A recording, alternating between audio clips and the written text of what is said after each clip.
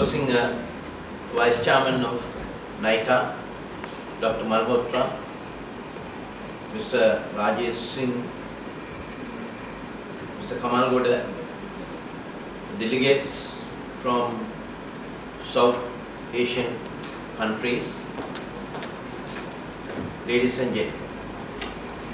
I am happy to be here today to address you as the Minister of Education, invited by the South Asian International Association for Early Childhood Care and Development on South Asian International Education Summit 2022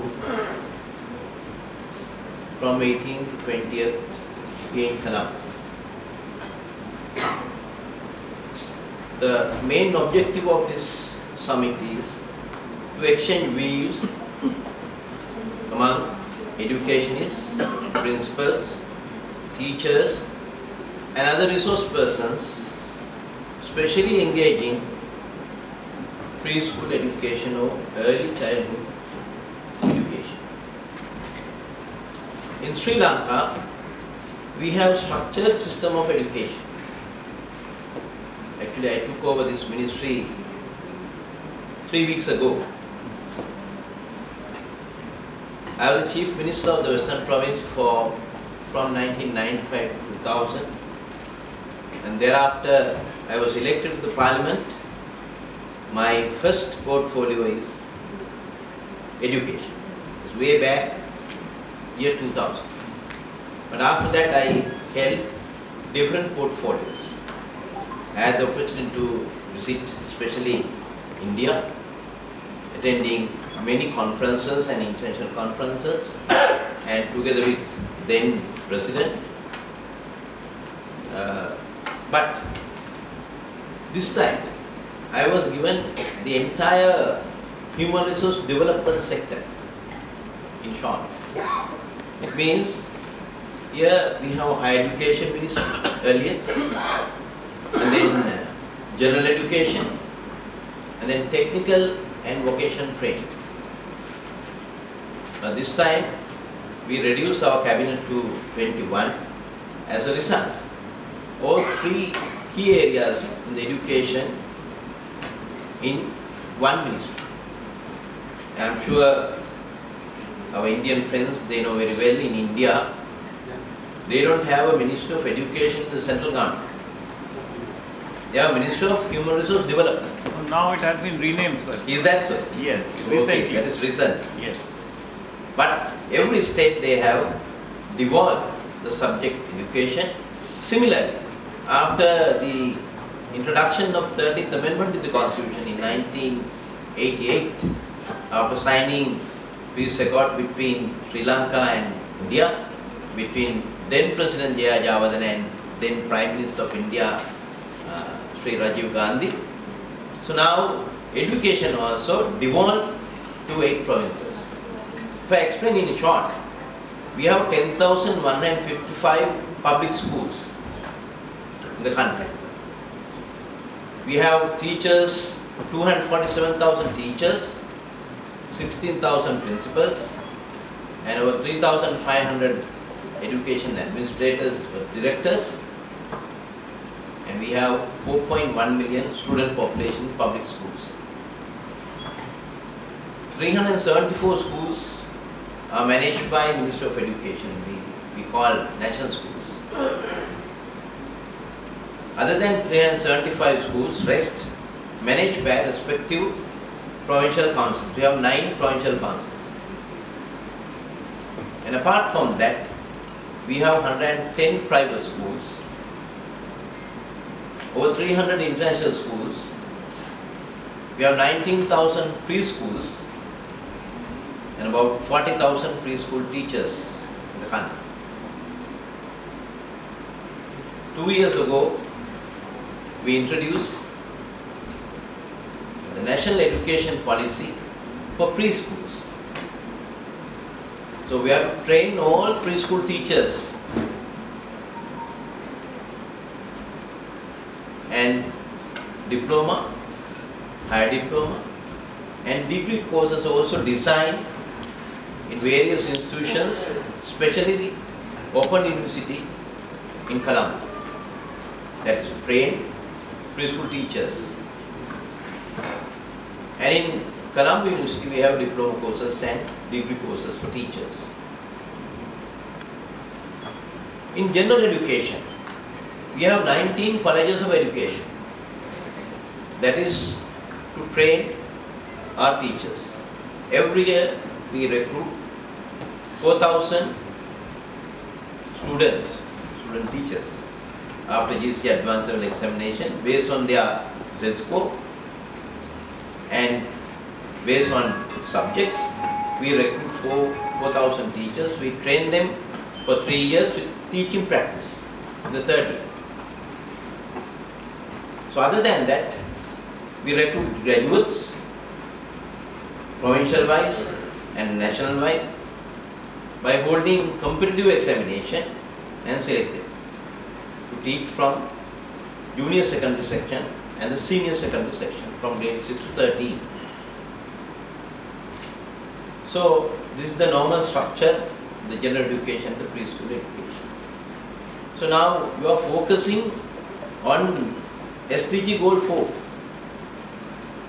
that is quality education.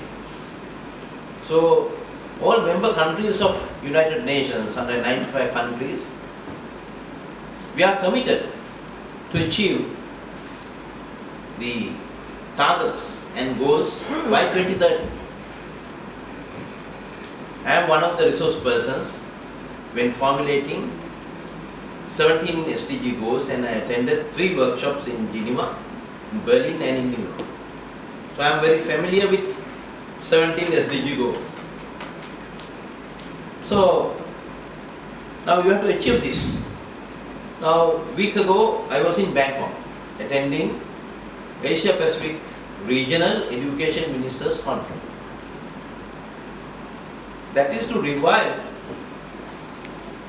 the education systems affected by COVID-19 pandemic. We also badly hit. All the countries, we have seen what happened in India, especially in Delhi. And we also have the same issue. By now, I think almost all the guests who gather here in this hall without mask. Because after dedication of 2 years, we managed to control the COVID-19 pandemic. Now, very hardly you see the reporting of COVID-19 patients, and for last many weeks, not a single death reported as a result of COVID-19 in Sri Lanka. But these days we have another challenge, that is an economic front and the social front. That issue was created by ourselves, mainly the politicians. Right? Not a natural disaster. But we have to take up all these challenges as leaders. So I am ready to take up that challenge as a Minister of Education. The education sector covers almost the entire population. Now 4.1 million students means at least over 88 million parents and their relatives. They all are concerned about the education of our young generation. So now there are so many circulars issued by Minister of Public Administration, but after this I have a Zoom meeting with all 9 provincial education authorities. That is to take a decision what we are going to do within next 2 weeks. I am totally against closure of schools. In the year 2020, we lost more than 50% of school days as a result of COVID-19 pandemic, especially in the Western Province and outstations. In the year 2021, we lost about 40% of school days. And 2022, first term also we lost about 30% of school days. We have to complete our syllabuses. We had to hold public examinations in time, but we are a little late. Now we are catching it up. These days, after EC oral level examination, normally over 500,000 students sit for EC oral level examinations. Now yesterday we started evaluations. It continues for next 10 days, and we have scheduled GC advanced level somewhere around October, November. So then we can manage by end of the year, and we have to complete all the syllabuses. Now here, as a middle income country, we have infrastructure, especially in Colombo and cities, other cities. But in rural areas, you don't find the same facility. So therefore, online education is not a solution to the school closures. Only the students who are studying in leading schools, international schools and private schools can afford. But at least 1 million students are in rural areas. The students in a school is less than 100. We have 3,000 schools. So I am very reluctant to close these schools. So we have an alternative arrangement. So I am taking a decision this evening after having consultation with provincial education authorities. These are some practical issues that we are facing. But as a country, we maintain 94% literacy rate in the country, or 51% IT literacy in the country. We have 17 universities, public universities, and we have higher education institutions with the affiliation of universities in other countries. And we have, for an example, National NSBA, National School of Business Management. They have some affiliations to Curtin University in Australia, Uppsala University in Sweden. I have visited all these schools some time back. So I have some experience in the field of general education. As a Chief Minister of the Western Province, I handle about 27% of the total population and the student population in the Western Province, way back, 22 years ago. But now, I have also learned a lot of things in the field of education by attending various workshops, regional workshops and international conferences. And I represented UNESCO Executive Board for 4 consecutive years, from 2006 to 10. So with that experience, of course, we are in an era that we have to reform all our education systems. We are in the 4th industrial revolution here. Now we are in the 3rd decade of 21st century. But here in Sri Lanka, of course, still our education system, we were inherited from British. Even in England, they have changed a lot. But we have changed very small things. So we are in the process of education reforms. I have to take up that challenge. We have to reform the preschool education. We have 600,000 students in lower kindergarten and upper kindergarten. And then from grade 1 to 12, grade 1 to 13, general education, primary section, junior secondary and the senior secondary. We have to reform the general education. We have already started the training teachers, changing curriculum. Now in education, we have 3 pillars: attitudes and skills. Knowledge, of course, we are in a very good position, knowledge.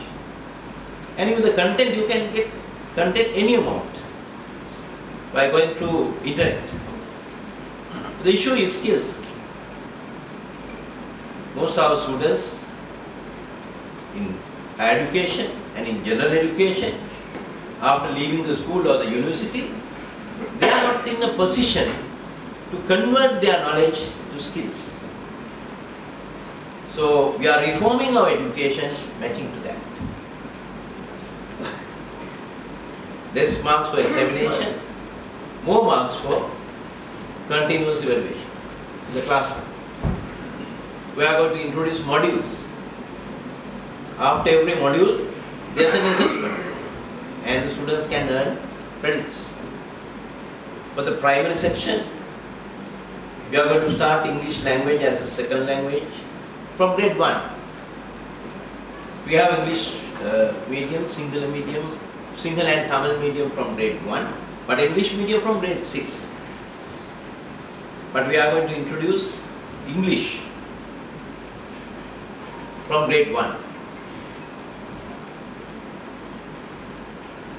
So those are some reforms that we are expecting. And recently I had myself the comparative study of education policies of Finland, the number 1 country in the field of education. And in our neighboring country, India. So you have prepared your 2020 education new policy for India. I went through that. And education policy of Singapore.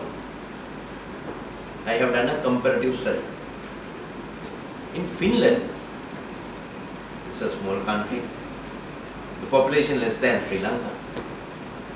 From grade 1 to 9, the class teacher is responsible and accountable for the assessment. Only at grade 9, the completion of 15 years of age, students sit for public examination for the first time. Because they have a very challenging process to select teachers. The Singapore also the same. India, of course. Number 2, the population. So even in India, of course, I find there are so many changes proposed in the new education policy of 2020. One is to improve STEM education. Now we call STEAM, science, technology, engineering, now arts, mathematics, especially in Asian countries. STEM education was introduced by United States 20 years ago. There's science, technology, engineering, mathematics. But when it's spread out to the Asian region, now here in our countries, we have added AOS, arts, humanities, aesthetic subjects and all that. So you can apply technology in aesthetic subjects. So we have our leading university in Colombo. You also can, if you have the time permits, you can visit fine art institution. So now the all university students who are studying our that particular university, aesthetic university, they are trained for how to use the technology in music. So we have to improve our education, not only just education, so quality of education, that is very important. So now we are in the era, all the countries, to achieve all this quality education, number 4 SDG, number 4 by 2030. So as a result of COVID-19, we all were affected. We have a special case, but I am sure within a couple of months we can overcome all these challenges. Not only Sri Lankans and our neighboring countries. We always, we have communication with our big brother India, and then Bangladesh, Pakistan, Nepal, Bhutan, Maldives Islands, all these countries. So the President and the Prime Minister and the new Cabinet of Ministers are working very hard to overcome temporary challenges. Those are temporary. So at this difficult moment, I appreciate the leaders of our neighboring countries. They all help Sri Lanka. I am sure. Now see, for an example, in the primary section, 1 to 5, we maintain almost 99% completion of primary education in our country. Completion of general education up to GCO level, 86%. We are par with developed countries. So this is the situation in our country. We have introduced the free education way back in 1946. At that time our literacy rate was somewhere around 46%. Now 94%. We have doubled it.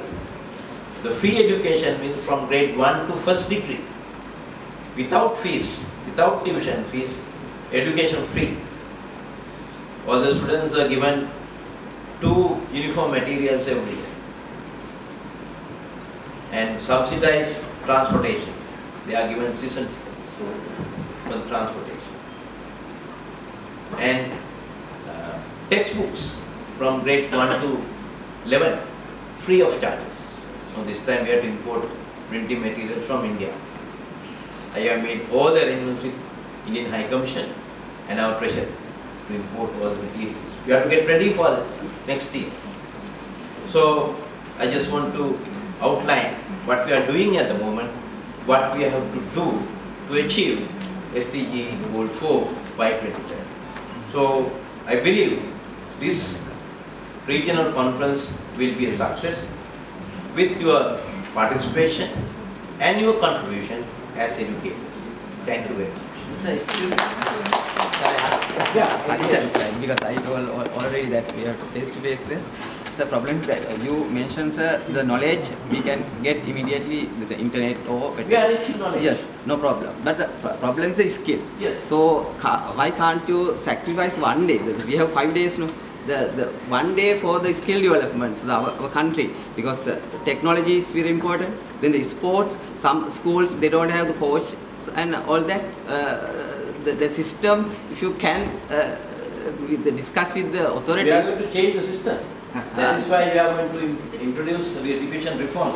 Very soon, as principals, you all will be called for workshops. Also, then you understand what we are going to do. Also, මම කියන්නේ කොහොම හරි අපිට දවස් පහේ එක දවසක් what we are, please listen. What we are going to do is from grade 6 with the reforms, there will be a specially trained teacher to guide the students. At grade 9, there is an assessment. The maths, science, first language and the environment. After the assessing the student, the parents, student and the teacher can decide whether this particular student is continuing his education to O-level, A-level and university entrance, or he can go to a nearby technical college and train them and get NVQ 4, 5, 6 and end up at Unitech University. Okay, any questions? Thank you, sir. My name is Divini Gunasekara, and I am the country representative of Ubiquity University. Yeah. And I really, Ubiquity University. Ubiquity. Yes, this is a global university that we want to get SDG goals embedded into the curriculum, sir. So I just have a request, because I am in the process, whether there is a possibility we could get the soft skills, in the sense that is called mastering in soft skills, to get your personal journey, outer journey and inner journey, whether we could link it up with the education curriculum to get the personalities development of the students. And then we are ready, sir, as Ubiquity University, to come forward and support the government of Sri Lanka, the education curriculum, to support. Already I have done a training program with the principals, and if the opportunity is given, I am ready to support it. Sure, you are welcome and you can come to my ministry. I am there every Monday, Thursday and Friday, because other 2 days I have to go to higher education department and the skills development department. Monday you can come there and meet me. So Thank public you, say you can, anybody can meet me. Thank you. We are ready to support. Yeah, thank you.